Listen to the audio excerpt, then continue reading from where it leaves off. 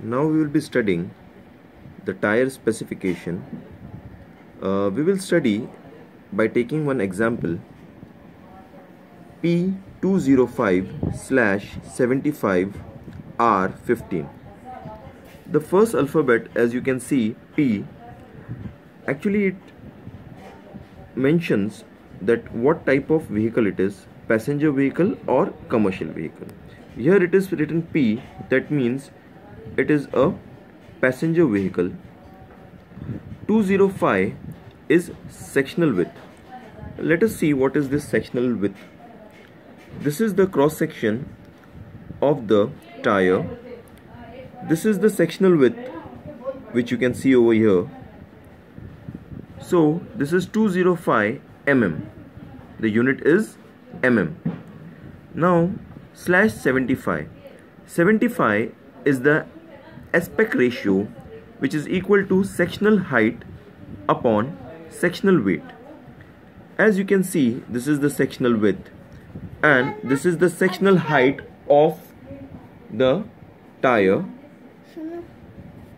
Aspect ratio is equal to sectional height upon sectional weight.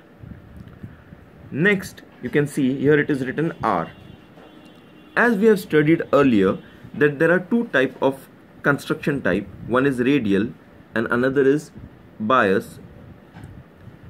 So here it is written R, means the construction type for this tire is radial. The last one is 15, that gives the rim diameter in inches. Here you can see the rim diameter. Okay, so this is the complete tire and we have shown a part of the tire over here. This rim diameter is the inner diameter, which is given in the another diagram also, which you have seen or which you can refer now. So as such, the tire can be specified as, with an example, P205/75R15.